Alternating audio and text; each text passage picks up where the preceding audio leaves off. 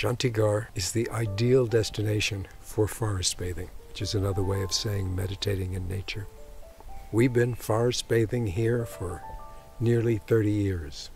We do meditation walks, single file, silently in the woods. People walk in the woods by themselves. We sit in the fields, alone and in groups. We do workshops which promote community and reaching out. Chandigarh is a forest bathing. Here in the hills of western Massachusetts, a place of great beauty. In the city, we're constantly doing. We're constantly rushing. We maintain ourselves in a state of defense. In Star Trek terms, the shields are up.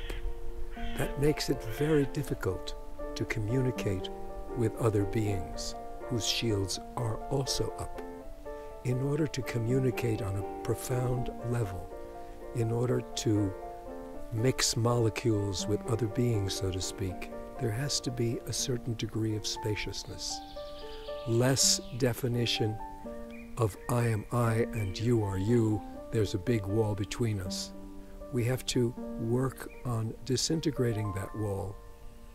How do we do that? By slowing down, forest bathing. Come join us.